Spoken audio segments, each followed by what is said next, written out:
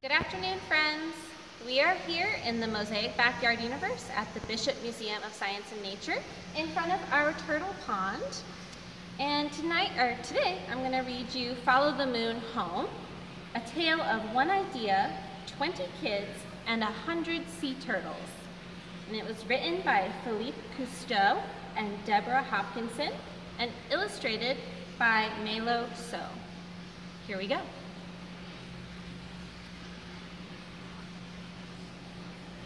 I always need help finding my way, especially in a new place. Before long, you'll feel right at home, Viv. I wasn't so sure.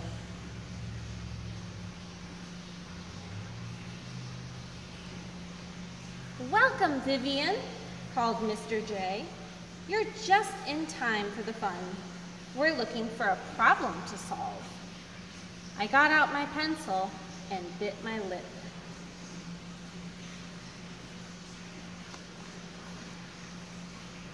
I rode my bike all over town, looking for a problem.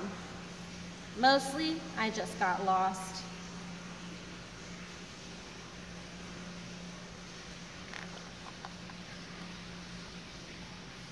On Saturday, I took Samson and Luna for a run on the beach. Mostly they pulled me. Let's make a gigantic hole, I gasped, plopping down. My big digger and my little digger sprang into action. Suddenly, it was raining sand. Looks like fun, but be sure to fill in that hole, said a man walking by. It's nesting season. I smoothed out the sand, and we all went to look. What do holes have to do with turtles?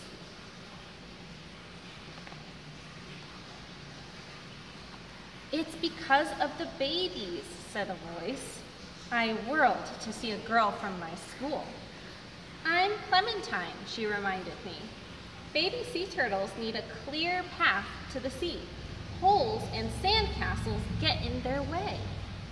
I didn't know we had sea turtles here. Samson pulled on the leash. We do. Oh, and look what happened to this baby, cried Clementine. Why were you going the wrong way, little one?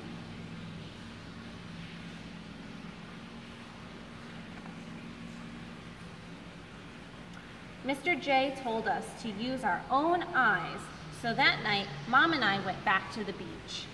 As darkness fell, we could see bright lights winking on, one by one, along the shore. That's it, I said. The lights in the beach houses are the problem. Why is that, Mom asked. When baby turtles hatch, they follow the strongest light they see, I explained. So if they head away from the sea, they get dehydrated and die.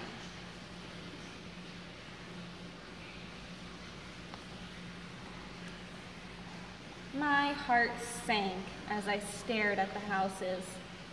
There are so many. How can we ask all those people to turn off their lights? Most of these houses are vacation rentals, Mom said. That means new people come to stay every few days. We'd have to knock on doors every night. Clearly, I needed help to solve this problem. And I knew just how to get it.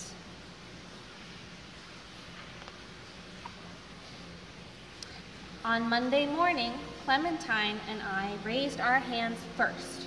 We told the class what we'd learned and observed about loggerhead sea turtles. The sea turtle eggs are starting to hatch, I went on. To save the hatchlings, we need the whole class, the whole town to help. And that's how Lights Out for Loggerheads began.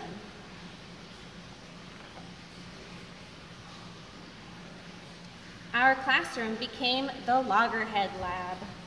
First, we gathered lots of information. We read books. We visited an aquarium and a sea turtle hospital. We asked someone from the South Carolina Marine Turtle Conservation Program to speak to our class. We all brainstormed solutions, choosing the best ideas.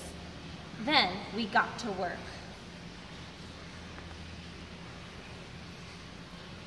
We made posters and delivered them all over town. We wrote fact sheets for all the vacation beach houses.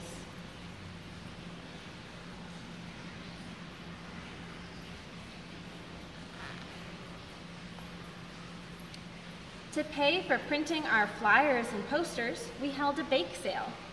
Andy, the coffee shop man, donated a whole pan of his famous granola. Happy to help. The editor promised to put my article in the community newspaper. Nice to have a new writer in town, she said. The printer gave us a discount for the loggerheads. Rebecca and Max learned how to spread the word on the internet. Mr. J helped us write a press release. I was on TV as class spokesperson.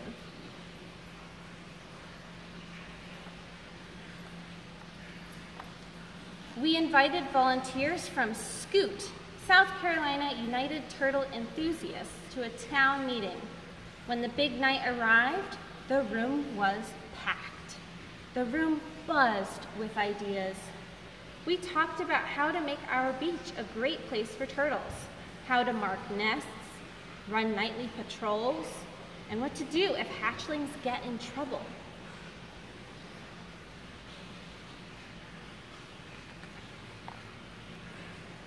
At the end, we decided to form our own volunteer group. People cheered for our class. Mr. J beamed. I'm proud of you all. That was the best night ever, until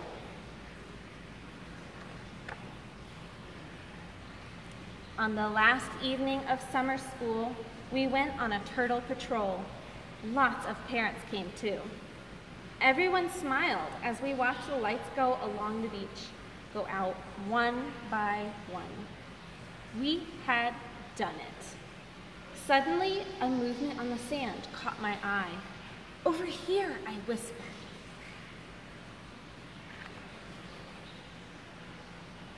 We crept closer, careful to stay quiet.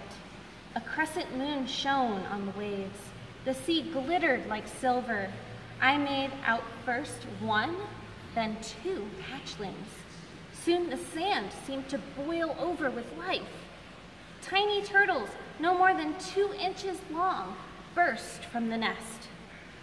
We watched, barely daring to breathe. Would they know where to go?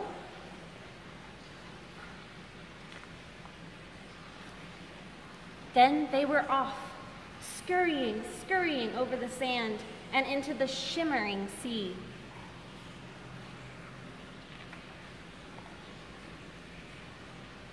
We stood together, smiling and silent with wonder. Then, just like the turtles, we followed the moon home. The end. What a lovely story. This story goes to show that even as kids, and sometimes we think as kids we can't do a whole lot, but even as kids, you can solve some of the world's biggest problems. You could even save a whole species of sea turtles in your neighborhood. So I just want to go over really quickly on one of these pages how you solve a problem. So here's the list of the steps.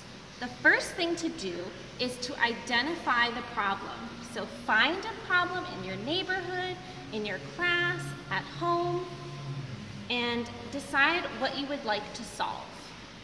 Use your eyes and ask lots of questions. Next, plan. Gather information and figure out what to do. What is your problem? What do you think would make it better? Then take action. Don't just think about how to solve the problem. Really, do something about it. Put your ideas into action. The next thing to do is to tell the story. If you do something really awesome for your town, your community, and you don't tell anybody about it, how's anybody gonna know? So it's really important to tell your story, show how you and we can make a difference. And last, reflect. Make sure you think about what you did and what you might do next. This problem could be anything. It could be starting a recycling program at your school. It could be, I don't know, maybe in your neighborhood the sea turtles need help as well and we need to shut off the lights wherever you live. It could be anything. Really, the world is your oyster. You can pick anything you like. Thank you so much for joining us for Tales Under the Tree, and we hope to see you next week. Bye-bye.